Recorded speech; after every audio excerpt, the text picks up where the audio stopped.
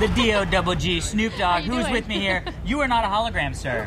Oh, no, I am in the flesh, live and direct. See, look. Now that's technology right there. Reaching out. So you're here with Tekken Tag Tournament 2. How'd you get involved? Well, I've always been a fan of Tekken from day one when it first came out in the 80s. And they reached out to my people and told me they had a new creation where they were going to bring a tournament element to it. They wanted some of my music to be a part of it. We saw footage with you in the game.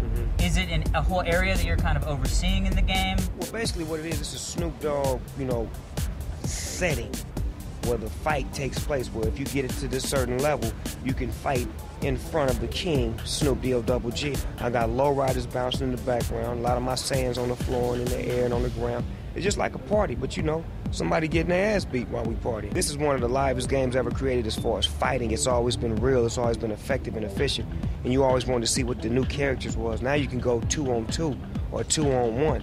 You know what I'm saying? This is a beautiful thing. I saw little dogs dancing as well. Those guys are getting... Yeah, the little dog was grooving on I seen that too. I like that. The way he spent around on the side of the throne. Well, thank you so much, Snoop Dogg. We got more coming from E3. We'll see you later.